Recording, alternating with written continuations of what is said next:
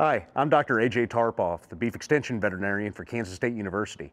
And today I want to talk about health assessments with cattle, what we look for and why. It's critical that our animals get looked after every single day for a health check. And that health check is really trying to distinguish normal versus abnormal. And today we'll talk a little bit about some of these abnormalities. What do we look for in a group of cattle to assess their health status? The first thing that we look for is behavior. Their behavioral changes are one of the key indicators that we can see from a distance. Sometimes our animals, if they're not feeling well, might separate themselves from the herd.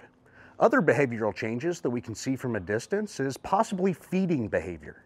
Okay, what is their nutritional status? One way that we can see if an animal has been on feed like they should is we check the flank. Just in front of the hip, just behind the ribs. If that is sunken in, that's a good indicator that animal may not have been feeding like it should have been the past couple of days. And that's when we would get a health check on further diagnosis at that time. Other things that we'll look at nutritionally is ensuring that they don't have any digestive upsets. That might be bloat if they're a little bit distended. That might also be having different signs of diarrhea, which we'll see on the rear end of those animals. So we do assess what the fecal output looks like in the pasture or in the pen to make sure that their digestive tracts are healthy and working like they should.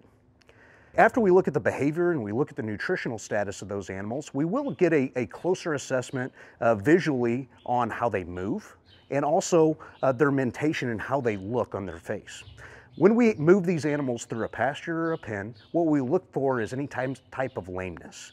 Those lameness we can usually isolate to one leg or another, and we can get proper treatment and diagnosis once we pull that animal out of the group. Now the face structure, what we look for is any distinguishing features. If they have watering eyes, if they have nasal discharge coming out of their nose, if they're drooling slightly. These are all indicators that something might be going on.